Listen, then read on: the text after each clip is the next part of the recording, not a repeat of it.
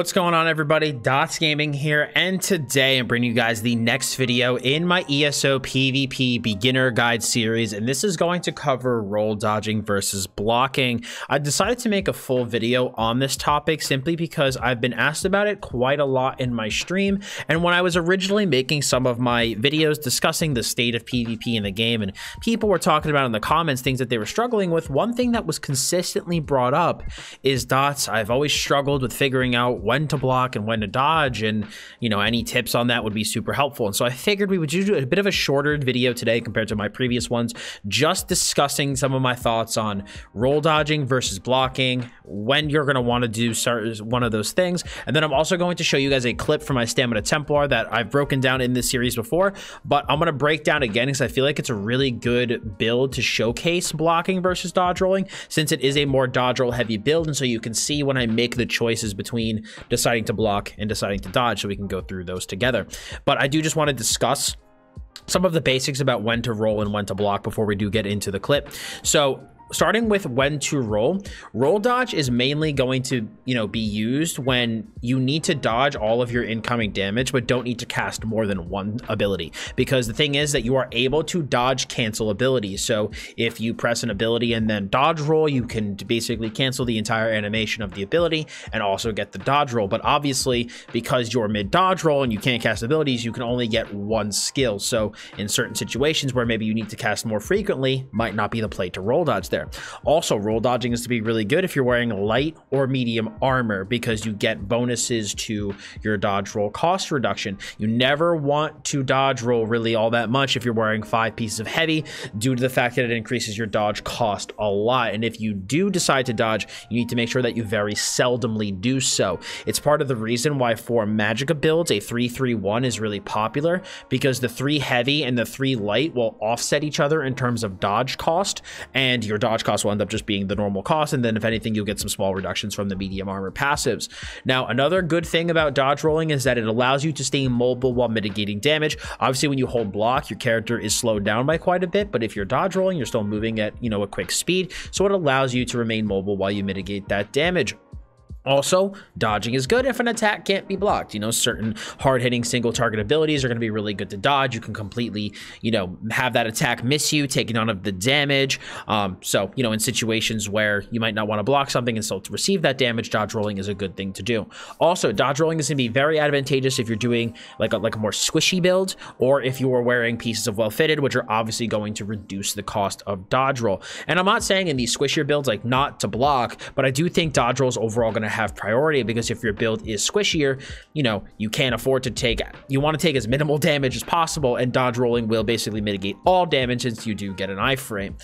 Now, you do, though, when you are dodging, want to be careful with dodging several times in a row, as each dodge roll in a row will have its cost increased. So if you see green swirls at your feet, it means that your next dodge cost is increased. So typically, as a rule of thumb, I try not to dodge roll more than 2 times during that window, as the cost can start to get pretty hefty. After that, I'll usually maybe swap to some blocking if I still feel I need some damage mitigation, and then once my cost is back down to normal, go back to dodge rolling. And if you are finding yourself like, well, Dottz, I need to dodge roll so much, like what do you mean only dodge roll 2, maybe 3 times? Like, I have to dodge roll 5 times or I'm going to take so much damage. Well, in that case, probably something wrong with your build, and you probably need to fix up other areas of your build if you feel like you need to dodge roll that much. So that is definitely something to keep in mind. So you can also check out my building video, which is video number 2 in this series, if you are feeling like your build is so squishy that you can't survive if you don't dodge.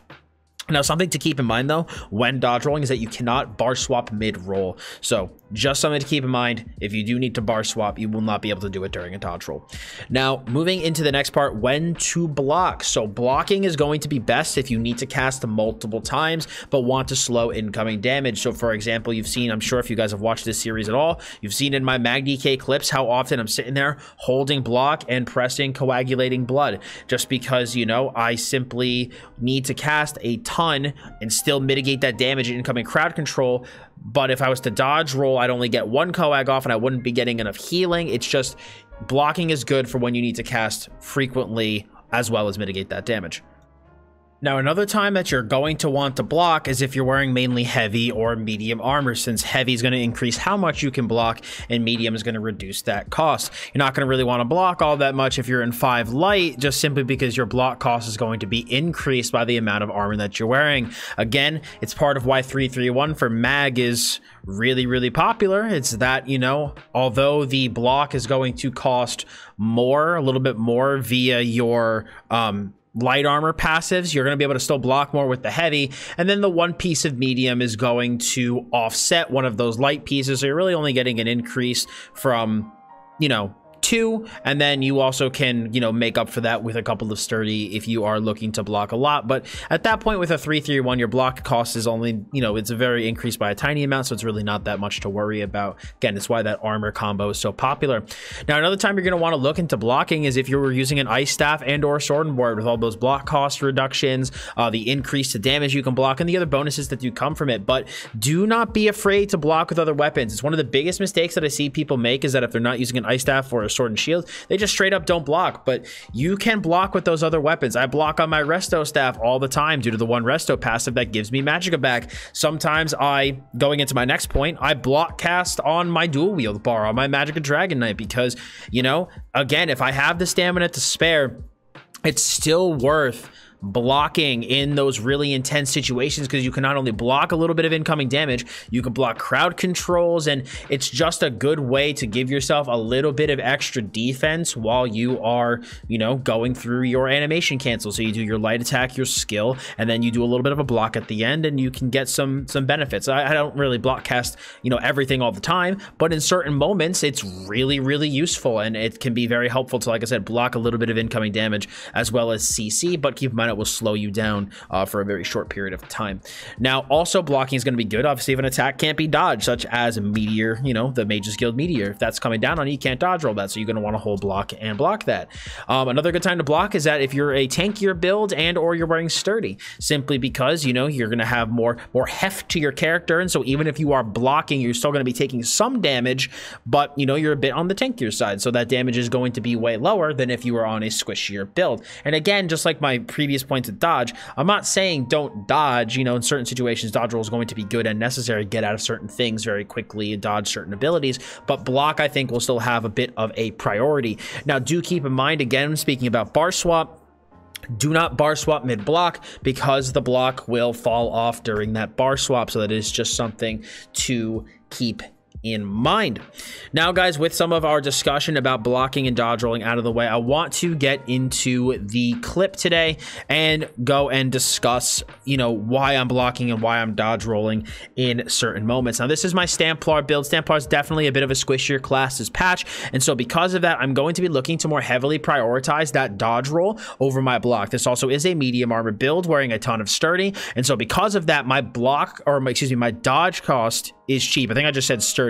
I'm wearing a bunch of well-fitted in a medium armor build, and so my dodge roll is definitely on the cheaper side. And thankfully, because I am wearing all those medium pieces, I actually do get some block cost reduction from the medium armor passive. So as we can see, I dodge roll once to get away from the people. I then kite away to go and heal myself back up. You don't just want to stay in those fights and just continue taking damage. So I get ganked, dodge roll after the gank. I want to block, you know, prevent some of that incoming damage from coming in. So I move away. These guys come up. If you guys noticed, I waited until those green swirls went away before I dodged again. Okay, so boom, we get ganked. We dodge roll afterwards because you don't want to take any unnecessary damage that may be coming from that gank. We kite up the stairs, gain some distance. Okay, we notice the green swirls at my feet are gone, so block or dodge cost is going to be back to normal. So we dodge again, go back into the fight. Attack and attack and attacking, do the crescent, and see, now dodge back to normal. I do unfortunately eat the meteor, but we dodge because, again, we are taking quite a bit of damage. I also do make sure to use my hots before I dodge roll as well, just so that the hot is healing me while I have that iframe and I'm not taking any damage. So we dodge, we go down the stairs, I use the purge, and then we go to 2 back. Again, really focusing on that LOS, not just eating a ton of damage here. So we see these guys come into us, I go into my power of the light, go into my stun, I start to try to jab, I get streaked on. Now again, I just got CC'd. I don't want to take a ton of damage following up the CC, so we go into a dodge roll. I swapped my back bar after the dodge roll, use Race Against Time to gain some distance, and I heal myself. And again, I'm always kiting. You don't just want to stay necessarily in the fray and have to fucking dodge. You want to create some distance, give yourself some LOS, and it also, again, gives time for that dodge cost to go back low again. Now, we can see here what happens. I get ganked immediately. I see I get chunked on my health bar. So what do? I dodge roll, simply because, again, this is a dodge heavy build. I am a bit on the squishier side, and I don't know how much damage this guy's going to rip out, so I want to completely mitigate all of it, you know? So then we dodge, we swap to our sword and board bar, I heal, and I start to block cast my abilities. Okay, do you notice I'm not dodging here? I've already dodged. I'm on dodge cost increase. I'm on my sword and board bar, so we swap to blocking. Okay, I block cast my vigor. If you guys notice, I block casted the vigor so I can mitigate damage while I vigor. I then use Race Against Time. I get LOS. Now I switch to a dodge roll. Again, I'm off of dodge roll increase cooldown, so we can basically swap back to that, dodge all of these abilities that are coming into us. I purge myself. I heal myself back up. Race Against Time back up. Now I like to block here on these little, like this little end thing, because it allows you to not, especially because my build's so fast, it allows you to not like fly off the tower. You can like go slow and drop down to the second floor very easily. Then you just do the simple roll and then you go to the back. So again, I'm rolling. I refresh my rally, purge, vigor. This guy comes into us, and now we get to go do a little bit of an offensive pump on this guy, as we can see. So we deal damage. That pops, and boom. So we take that guy. We're now go to the middle again, reset all my buffs here. I take care of that guy that Zelane dealt most of the damage to, but I just wanted to clean him up. Again, there we go. We reset all of our buffs back here. Okay, we're just constantly checking the buffs. I just dodge rolled because I didn't know if somebody was behind me, but the dodge roll was largely unnecessary. Refresh my rally, coming to these three guys in the front. I get CC'd. I crescent this guy after the burst. Again, I have a lot of people attacking me, right? I dodge roll. I frame all that damage. Swap after the dodge roll. Okay. Race Against Time to get distance. This is now my second dodge roll. Okay. We'll probably not dodge roll a third time after this. We dodge roll again because, again, taking a lot of damage from these guys. We then refresh Elude, refresh Vigor, purge. Notice the Sieging Shield came on me, so I swapped to blocking. I even block casted those abilities just to make sure if somebody was coming up the stairs, I'm mitigating that damage and preventing myself from being CC'd. Okay. Swap back to the front bar. Dodge roll. I believe dodge roll cost increase is off by this point. It is. You can see it at my feet. I'm pretty good. It literally timed it perfectly as I dodge rolled. Like, it literally just wore off. So I got to dodge here because I saw all these people coming up the stairs. And again, I wanted to stay mobile. I was a little too mobile in this case. So again, these guys come up the stairs. I see how many people there are. And so I go, I need to get the fuck away from here. I know I want to go back down to 2 back. So I dodge roll. I should have blocked here to slow my character down, but I just yeeted myself off the edge instead. So we heal afterwards, Race Against Time. I dodge cast the rally. So that's a really important play here because I basically am saying I have one skill that I want to cast, but I want to stay mobile. I don't want to take damage and I don't want to be CC'd. So by simply dodge casting that ability, it allows me to do that, okay? And so then again, I swap back to my back bar. We go, we rat, we purge, we do our armor buff. My game gets alt tabbed on accident. I get CC'd. I dodge roll afterwards. Okay. And now again, we're just kiting away, using that rat, kiting away, purging, refresh the rally, always keeping those buffs up. And I'm basically now evaluating the situation, picking out my targets. We go to the front, try to stun, go to the big crescent. Hit this guy for the big crescent, so I want to focus him instead. I get stunned. After the stun, what do? We dodge roll because, again, people usually go for their burst after their CC, so it's always a really safe time to dodge roll afterwards. Okay, we switch, we rat, we armor buff, we vigor, we pottle this guy, and then we deal damage and he dies. Now all these guys are in us. Now, a lot of people in us, a lot of AoEs on the ground. So I'm dodge rolling to try to get out of them, mitigate damage while escaping those AoEs. Okay, so I basically go to my back bar afterwards. Look, I'm block casting abilities. Block casting my abilities here. All right, this is a really, really good example. So after we jab these guys, we dodge to get away.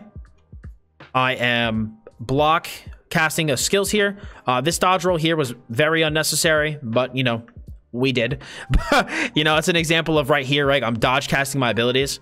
There's absolutely no need to dodge roll. I think I did that just to try to create some distance and use this little corner of the thing to kind of loss a little bit. But that dodge was largely unnecessary. But again, my stamina was really high. So, you know, I made a judgment call and decided to dodge roll just to keep myself safe. So again, puddle on this guy, throw that, do this, back up, get the Essence Thief as we're parsing on this guy. He pops, as you can see by that alliance points down there, so we do get that kill. Keep going in on this guy. This next dude, deal big damage. So again, I see a lot of people coming up. And I always am trying to dodge roll a little bit preemptively, right? I feel like, okay, these guys might attack me. I don't want to take a lot of damage. So I see all these guys start to come through on his lane. So I just dodge roll, right? Dodge roll. Just to be safe, you know? These guys are all coming out. I don't want to take a lot of damage. So I just dodge roll just to be safe here, okay? We get stunned. So they're focused on Zilane. So I don't even dodge roll after that stun. I don't block really because they're not focused on me. So I'm just trying to deal as much damage as I can, help out in whatever capacity I can. But then once that guy jumps down, here's what I do. So I look at my back bar and I notice my armor buff is down. So God forbid someone hits me, I'm gonna get chunked. So I swap, then I dodge. I dodge to try to get back into the middle here to get LOS so that I can safely reset my buffs. Because if I get stunned here, I'm gonna get banged. So I dodge roll, get into LOS, armor buff, purge, or I didn't purge, I eluded. I rat in and look, ganker right here, gearing up, okay? So it's a good thing that I pulled off. So again, we start pressuring the gankers. I'm trying to, you know, move on this guy. He keeps snaking in between the totem here so I can CC'd. We dodge roll after the stun, okay? And then we basically move away from those guys. I'm not making any progress, and I want to move back towards my teammates because Andy just got back. So again, we just go into our offense. I'm taking a look. I dodge roll out of the root. I'm rooted. Obviously, that's another time you want to dodge roll. If you're rooted, get out of it. You could also use a root and snare immunity skill such as Race Against Time, but dodge roll is also a good way to get out of a root. Fossilized talons, you know, the necro skill I got stuck in, etc. So you dodge roll out of that. Swap to my back bar, refresh my buffs, okay? Refresh rally. Now good, we're buffed up, we're good to go. We pottle that guy, I get CC'd. Again, dodge roll after the CC. Don't want to get bursted, okay? So we go onto this guy that we're parsing on. We just, you know, get basically bouncing between targets, trying to choose people to attack. Now here's a great play. I commented on this, I believe, in the survival video. So after we attack this guy, right? Boom, boom, boom, boom, boom. I see the runes at my feet. You see those runes at my feet? Means I'm about to get meteored. So dodge roll will not work here. So I swap to my SMB and I block. See the shield on me? I swapped my SMB and I block just in time, okay? So then afterwards though, my health is really, really low, right? I take a lot of damage from that meteor. I don't know if I actually got the block off in time. It's hard to tell with all the spell effects, but I did, the thought was there. So I did try to block. But afterwards, right? I dodge, cancel my vigor. Why do I dodge, cancel my vigor? I'm at 39% health.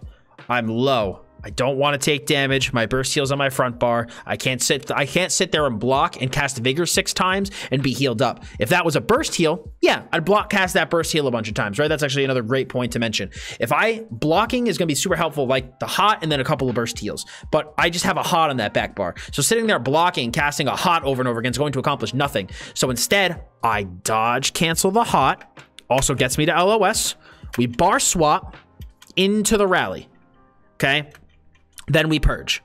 All right. So that's something else to consider. The type of heals that you're looking to cast and abilities you're looking to cast is also going to vary if you want to block or dodge. Those burst heals are going to be really good to block cast, or if it's something like rally, you can want to dodge cast. Coag is something that's good to block cast because it's repeatable, right? Rally is a once thing, so again, good to dodge cast that. Hot's good to dodge cast as well. You know, you can potentially, if you have like, you know, Magic of Dragonite, right, Coag and Rapid Regen, you can use those in succession while blocking. But just again, you can see it's as the situation demands, you got to make that judgment call for yourself.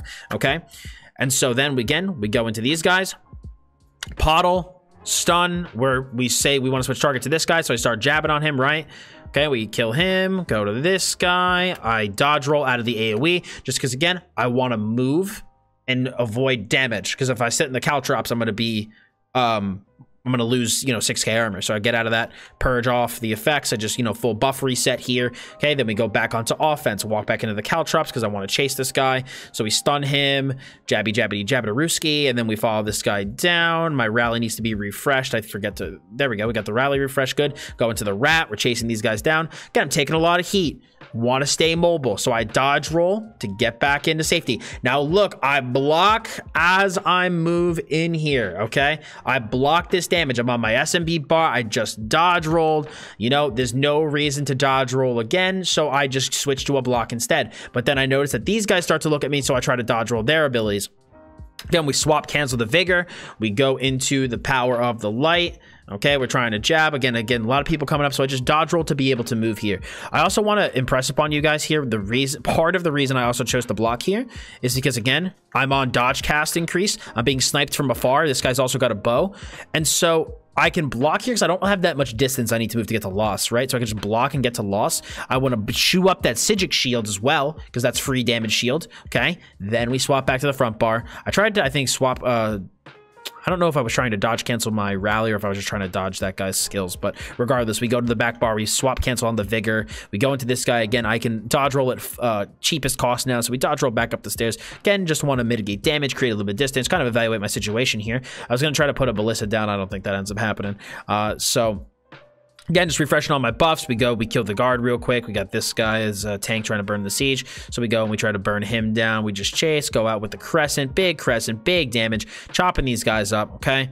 So we follow this guy, start dealing damage. This is, I'm pretty sure we just clean up the fight pretty much after this. So we pop that guy, and then we have one dude left, and then we also have the guards as well. So murder this guy, and then I think we actually end up killing one last guy in the guards. But this is a really, I think this clip from my Stamplar, I feel like was a really good showcase of deciding when to block versus dodge roll, because this guy's build is a fundamentally dodge roll heavy build. And so I think it does a really good job at showing the thought process between when do you want to block and when do you want to dodge. And so hopefully with the explanation at the beginning of the video, plus with this clip analysis, hopefully you guys are able to better understand when to dodge, roll, and block, and why you want to do those in those situations. Now, I will say that a lot of the abilities that you should know, like, do I need to dodge or block here? It's really going to come with practice and kind of, again, playing and understanding your opponent's abilities. So just keep working on it and just keep practicing it. And especially, like, I know blocking for a lot of people can definitely be something that takes time to learn. Just keep working on it. It really, if you follow the tips in this video, keep some of the things I've mentioned in the back of your head, you will learn it over time. It's just going to be, it's like anything else with PvP. You got to practice it. You got to feel it out. And in time, you will learn from your limit testing. Oh man, I should have blocked that. Okay, maybe I should have dodged here. And again, reviewing your clips will also help you, because it could be like, well, you know, I didn't block here and I should have. I could have dodged, you know, to keep, you know, dodge canceled the skill and got a heal, but I didn't. So I died. I dodged too many times within the window. And so my costs got too big. You know, and so as you can keep the things that I mentioned in this video in mind, you can break down your own clips and see the areas that you do need to improve on this topic. But guys, I really do hope that you did learn something from this video, and I hope you did enjoy it. And if you did, I would really appreciate it if you smacked a like on it. If you have any questions, you can feel free to leave them below. And guys, for more of this series,